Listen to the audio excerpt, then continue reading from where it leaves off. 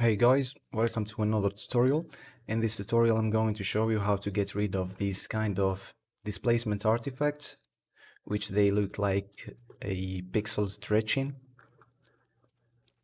So many artists are facing this problem in their material presentation especially. So to get rid of this I'm going to show you some techniques, some different methods to achieve that smooth look between the gaps of pixels where the pixel stretching is happening. So let's test this one, the bricks material that I created recently. So I'm increasing the scale too much so we can see all the stretching is going. Let's take a look at this one. You can see some stretching here and here in this place. Same for this clip material.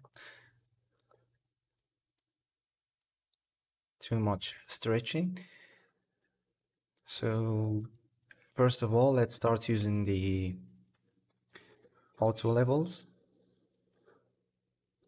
Okay, let's start with this one. So to select where the pixel stretching is happening, so let's use the shadows node. Link it here. Increase the shadow distance a bit and decrease the edges softness, which controls all the gaps here.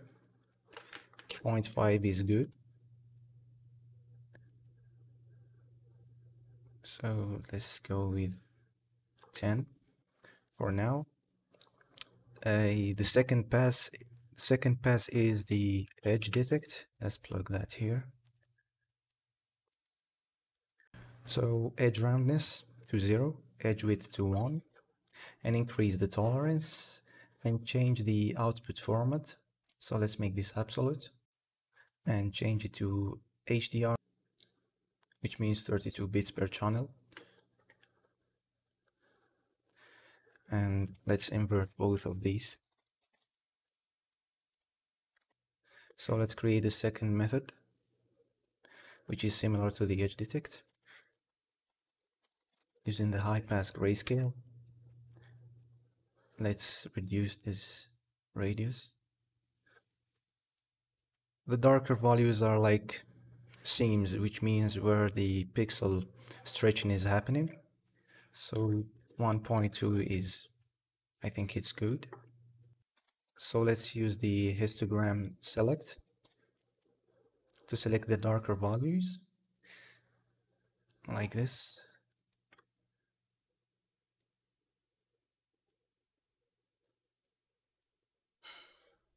Alright, I think this one is good.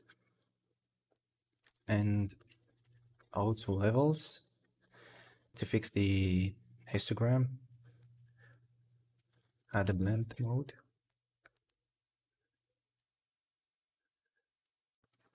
And switch grayscale to switch between this one and this one.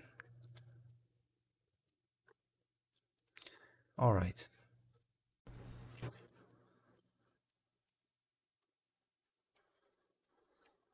Change the method to add linear dodge.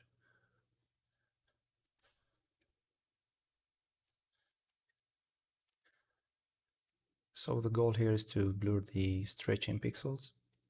So add a non-uniform blur grayscale. So this is the blur map, and the grayscale value is going to be the height map.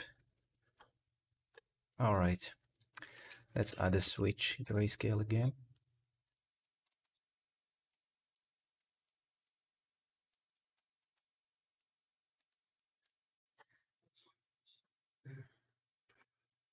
Okay, you can spot the difference here.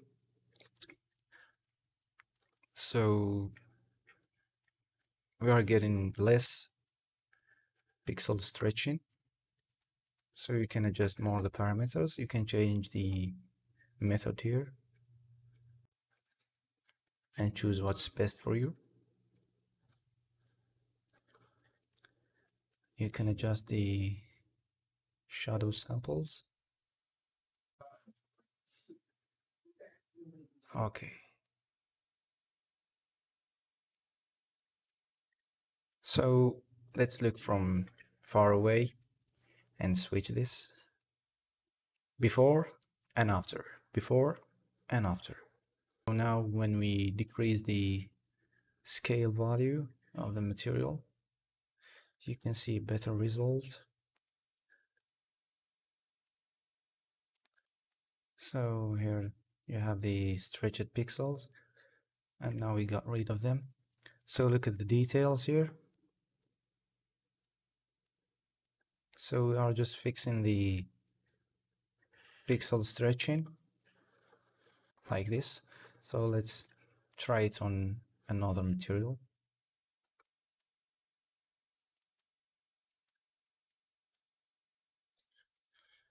Okay, this is the height map, and this is the base color. All right. You can spot the difference. So you can play around with the intensity depending on your material to get the desired look. So let's change the shape here.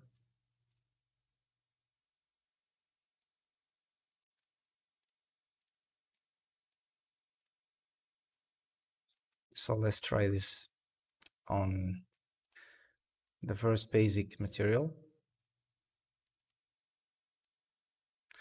So you can see without it, without using it, and after using it, which is a huge difference. So you can use this on a lot of kind of materials. So using all these nodes, so you can create a utility node, which makes it easy for you later to use it in your materials. So let's delete these guys here. Add an input node. Input grayscale. This is gonna be the input height map. So let's add an output.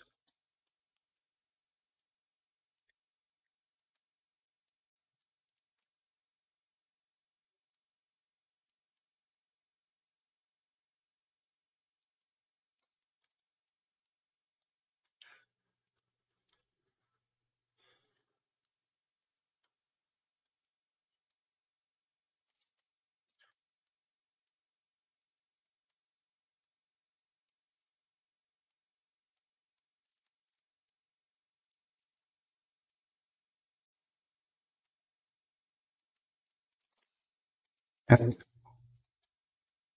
and let's add another input color. So this one is for the color map.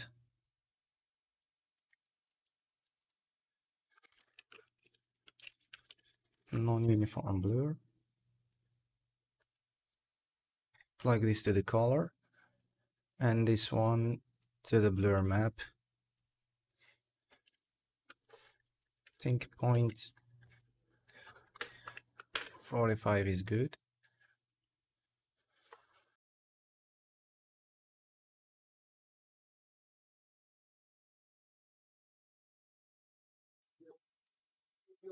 Now let's expose the parameters.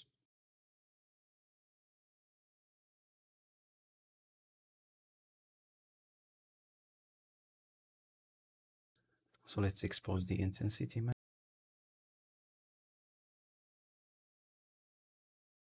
and expose this switch parameter too.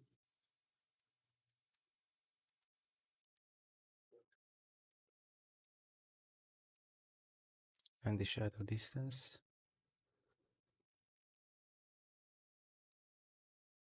and the edges softness.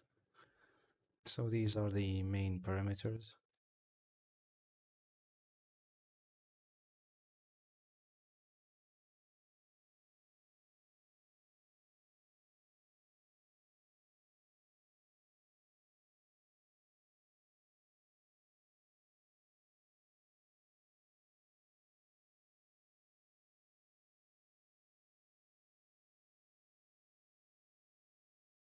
So when you save it, change this to relative to parent before you publish the SPSAR file.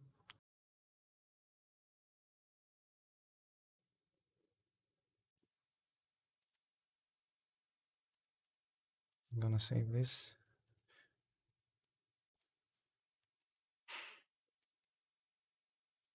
Okay, so after we created the SBSAR node, so now we can just plug the albedo to its input and the height map.